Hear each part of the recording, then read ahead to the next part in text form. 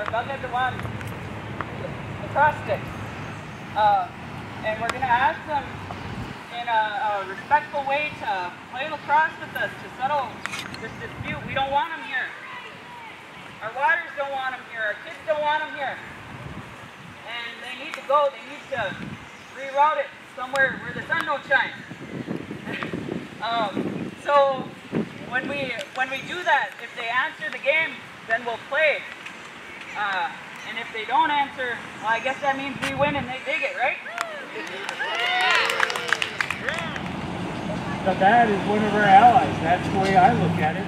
It took a little tiny bat to beat the fossil fuel industry into bankruptcy. All kinds of things that know we care about them are on our side. We are on the right side of things in this battle against the dirty fossil fuel industry. Sign on that Enbridge pipeline. Go tell your neighbors, go tell your friends. A letter in the mail says Enbridge is coming through, and they want us to think that there's nothing we can do. Hard to believe, but we found out it's true. They want to build a 30-inch pipeline. We don't want your pipeline. We don't want your pipeline. We'll take the sunshine, clean water, and wind. We're gonna put a stop sign on that Enbridge pipeline. Go tell your neighbors, go tell your friends.